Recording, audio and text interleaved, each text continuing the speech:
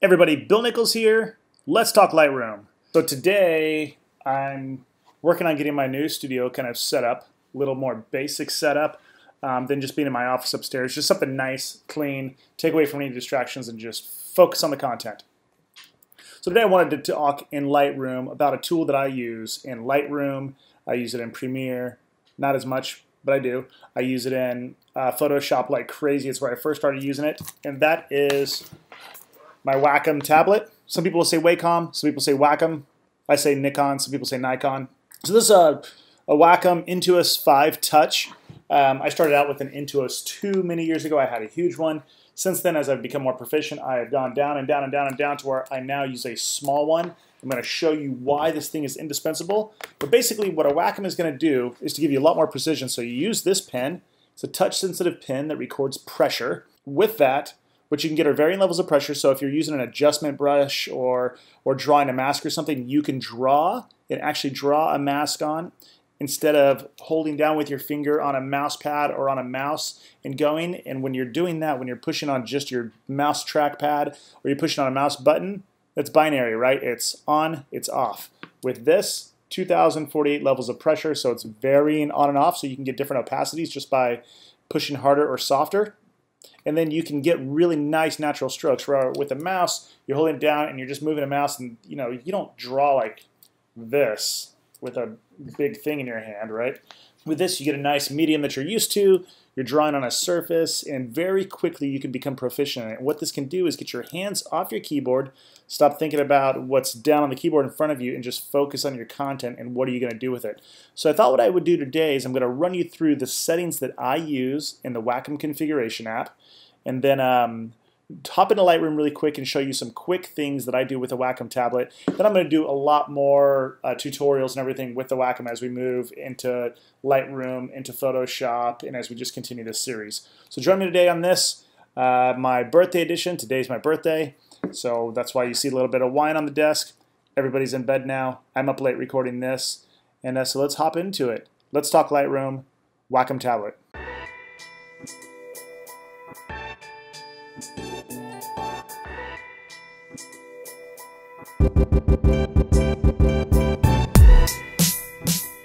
All right, so to get started, the Wacom tablet connects very easily.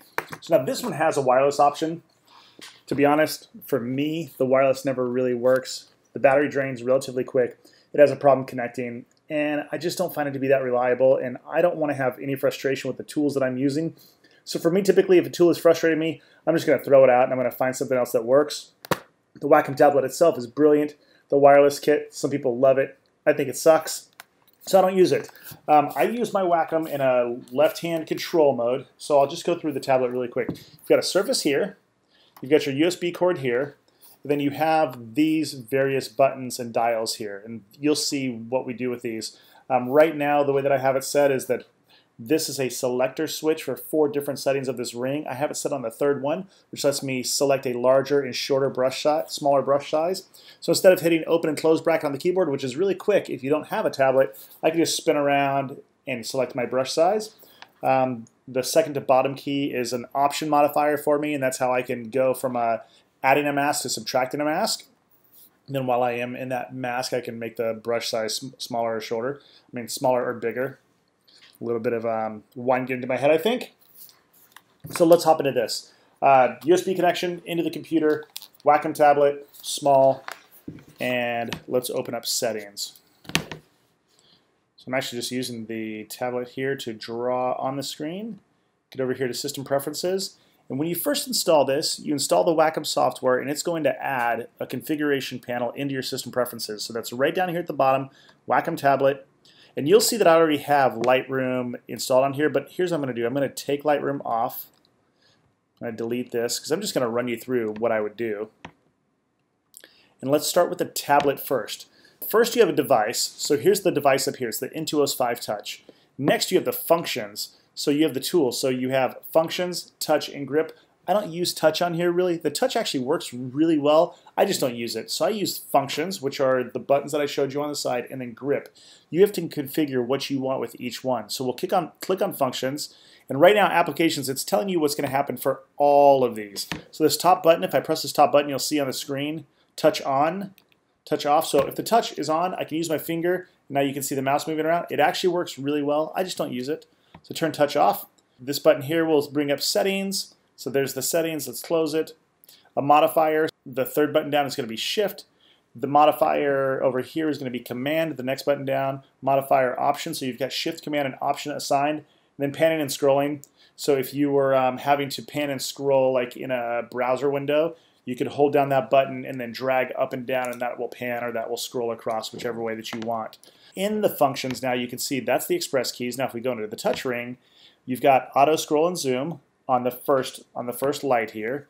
Then you've got rotating here. This will be a keystroke, so cycle through the layers. And then down here, brush size. So I always use the brush size when you just go to the right to make a brush larger, go to the left to make a brush smaller. And then if we go to wireless, I don't do that. And on-screen controls, I don't mess with any of this. So that's for functions. Now that's in all applications. So what we need to do is we need to set up some settings specific to Lightroom. So I'm going to go over here. Right now you can see the background that I have Lightroom open. So I'm going to add an application, and it's going to see all of my open applications. So I can say Adobe Lightroom, okay. And now what I'm doing is I'm setting the functions within Lightroom.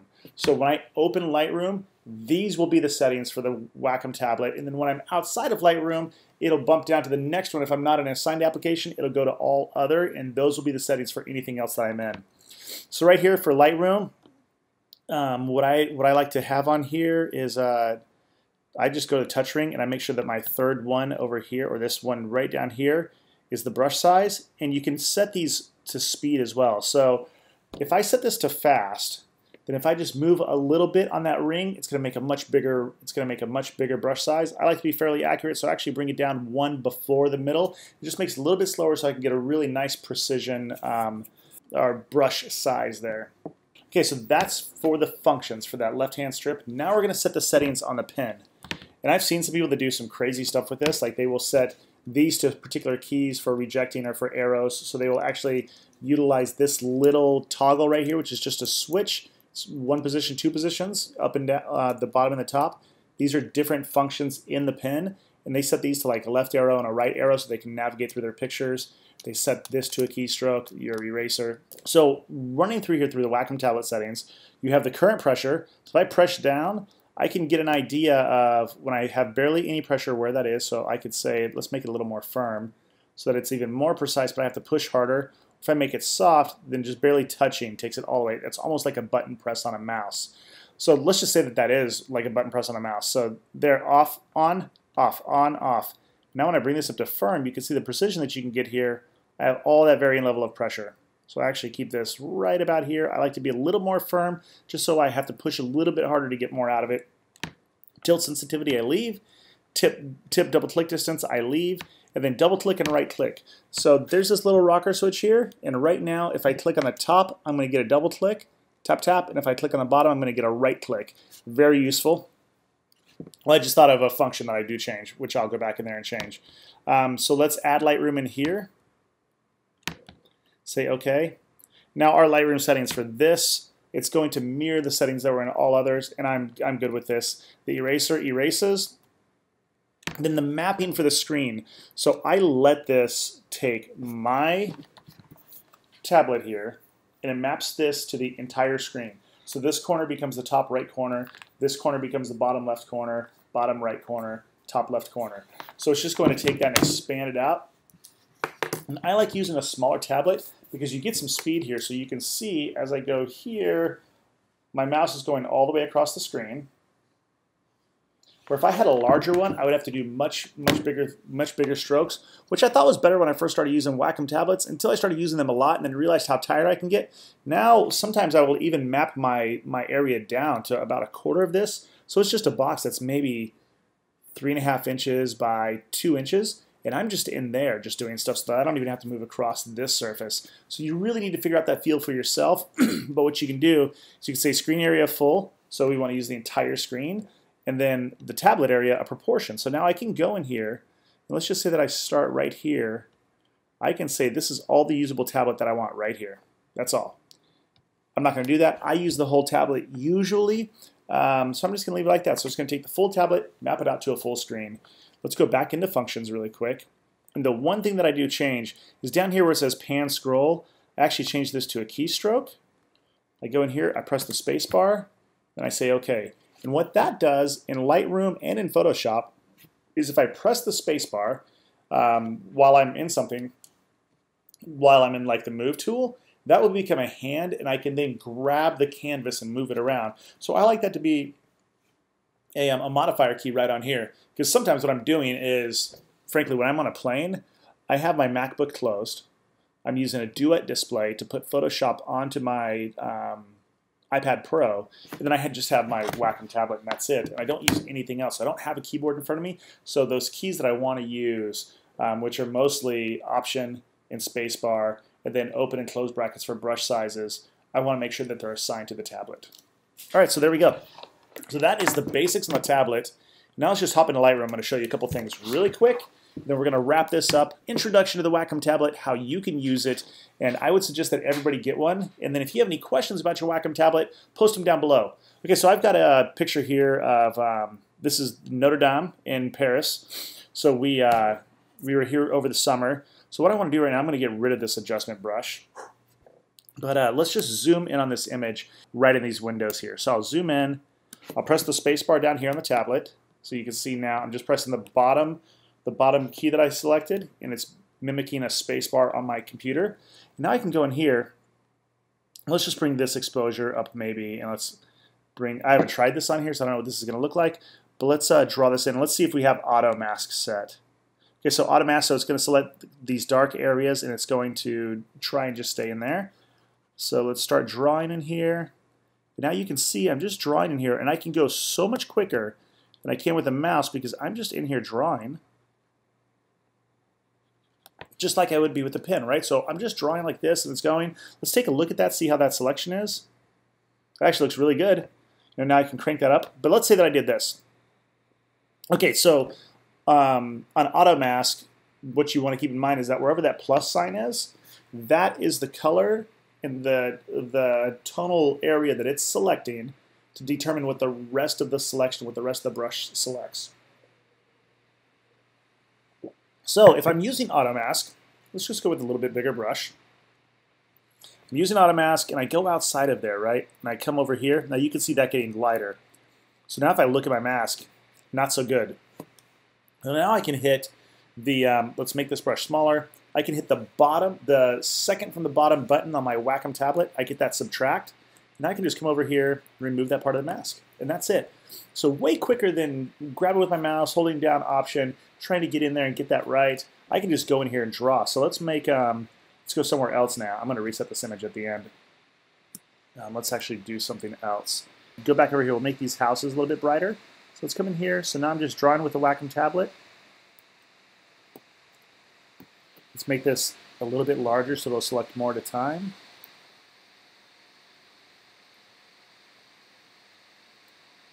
And that is it. So that quick, now I was able to go from that to that, or let's go from that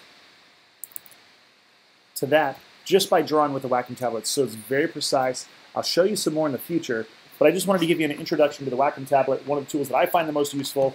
It saves me literally hours whenever I'm doing edits. So if I have a photo shoot and I have thousands of images, this is going to save me multiple double-digit hours in my editing and everything else because I'm not having to fiddle around with a mouse. I'm just sitting here using the Wacom tablet. It's a great tool. I hope that you guys find it useful. If you have any questions about it, you know, why do I use this one over others, or what are the others like? I will tell you I've used some of the others.